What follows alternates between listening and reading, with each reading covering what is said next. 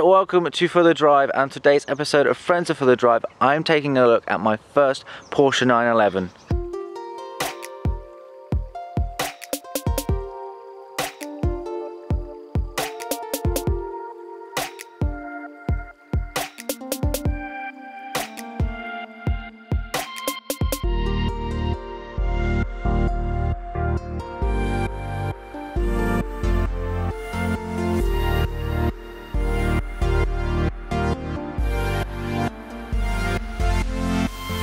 What we have here is a 996 Carrera 4S with a 3.6 flat 6, producing about 320 brake horsepower, which will get you to 0 to 62 in about 5 seconds.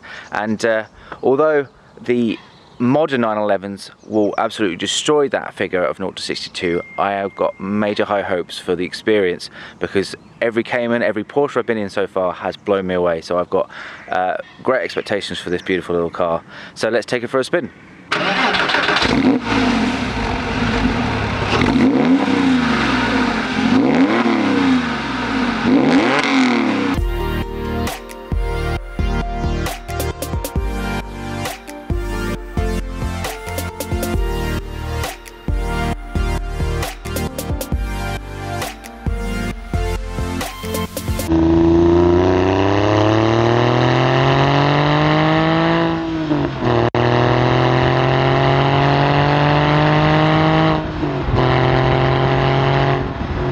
So I am now joining the owner, Chris. Thank you very much for coming out and doing this today. You're welcome.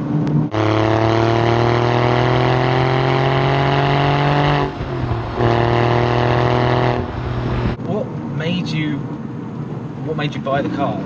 Were you always a Porsche fan? I've always been a supercar fan, or a car fan. I've always had cars. I started off with Golf GTIs, Mark 1s, Mark 2s, all the usual. Then went to the VR6s when they came out. So I've always been a VW fan. Split campers I've always been into, but never owned one. And we started looking for a weekend car or something to do at the weekends, and I've always liked a split camper. Yeah. Looking at those, I was thinking, okay, kind of prices we were looking at, the 20 to 25 grand ones, you get a nice splitty for that kind of money. Yeah, yeah. And we were like, me and my wife that is, we were like, okay, we're into our sports cars, is there anything else potentially out there? And I've always liked Porsche. We kind of had a look around, looked at quite a few. I was looking for about 6 months before we actually purchased this one. Yeah. My wife phoned me up, said that she had seen a nice looking silver one. I didn't really want silver because they were quite boring, got to say. But when I turned up, she said, oh, it's got a lovely kit on. When I turned up on it, I was sold. Yeah.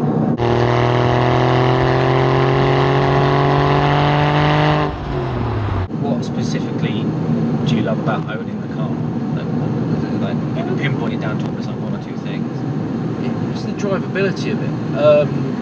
It's as I say, you can use it every day. We don't use it every day. It's more of a weekend car for us, but we do go out on it now and again in the evenings and everything else. It's the speed of it. It's only a 911 at the end of the day. Yeah. Be all and end all, said 911. And it's being able to actually go to all the shows that we go to. Obviously, we're both members of the 4 Marks Club. Yeah.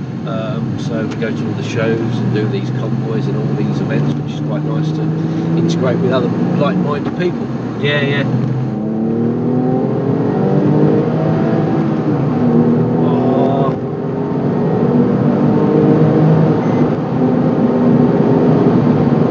There's something about a flat 6 that just screams so well. I said this to every owner, it's always they always get a little bit of a wry smile, but no car is perfect.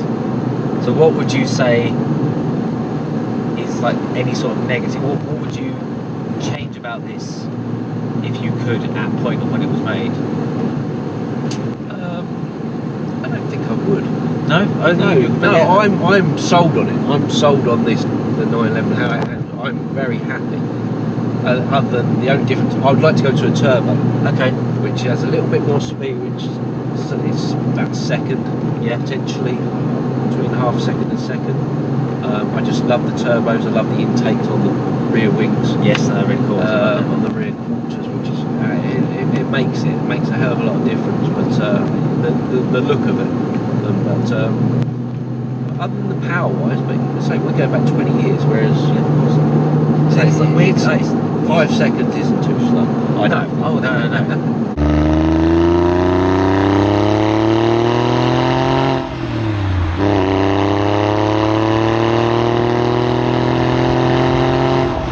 So what have you done to this? I haven't done anything to it. It came obviously with the kit. I believe the exhausts on there currently are, I think it's the mufflers actually, have got separate mufflers on, sports mufflers. Okay. But other than that, it is completely standard. And that's how you want to keep it as this? Yeah, I think for the time being, I don't think I could do much with it. You can't do much modification. Well, I don't think you can get much power improvements out of the 3.6 version. Okay. Other than supercharging, I've seen. But then turbos, but then again, you might as well. Yeah, but you might as well buy a turbo. Yeah. I'd say that I've seen a lot of modifications for about 4,500. You can put a supercharger on it, which will give you about an extra 110 brake potentially. Wow. Some of these are units that the Americans have been doing, that can be shipped over, but say it's not a cheap thing to do. No. You might as well potentially go out and buy an actual turbo version. Yeah.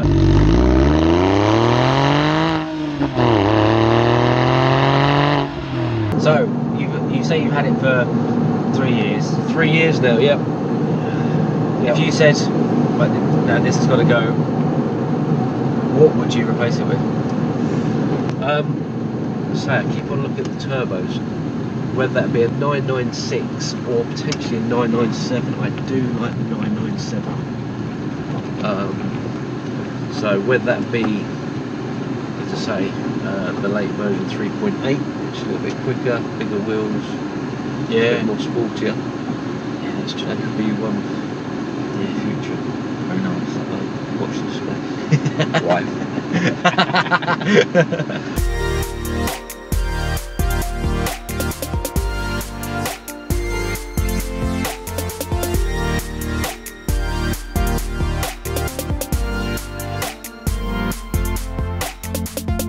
Right, do you want to have a little switch over and a play? I'd love to, yes please.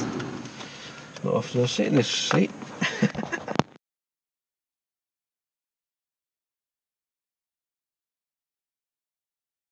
I say the dash system on the Porsche I always like, and the fact that kind of hasn't changed. It's obviously just got more modern.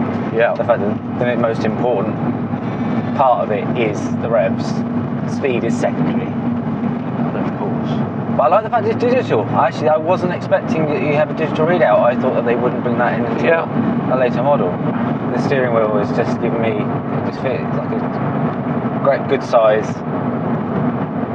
You're getting the good feedback. It does feel very nice to be back behind the wheel of a Porsche again.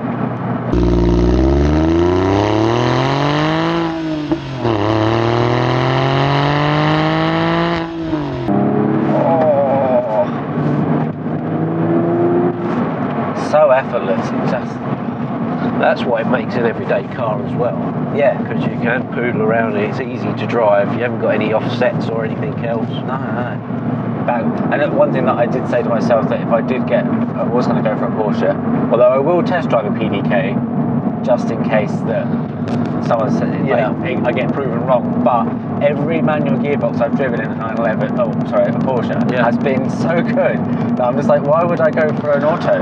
Well, that was when we were looking, we went out to look at lots of different ones, and the wife preferred the Tiptronic. Oh really? And what, for her driving it? Or yeah. Oh okay. She just preferred it, and I went out and I just came back and thought, I don't get any feel from it.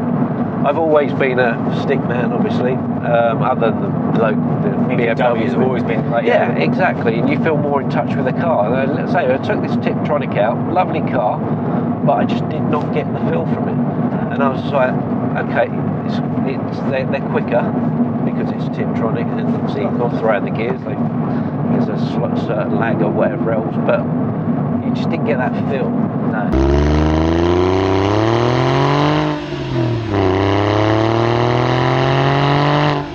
And with Porsche, they always seem, because it's so effortless, it just feels like it's egging you on. You don't ever feel at the moment, obviously definitely not with, you know, first experience and kind of not wanting to do any sort of damage, but it just immediately you just get this thing like, well, you're nowhere near like 80%. Oh, well, thank you very much. This has been so much fun. And now say I've driven a 911 and absolutely love it. Just got to get yourself back into a Porsche. I do, yes. So that is the end of the video. My God, what a beautiful car it is, and how easy and how good it is to drive. We get to see it roll off. Cheers, buddy. Just look at it.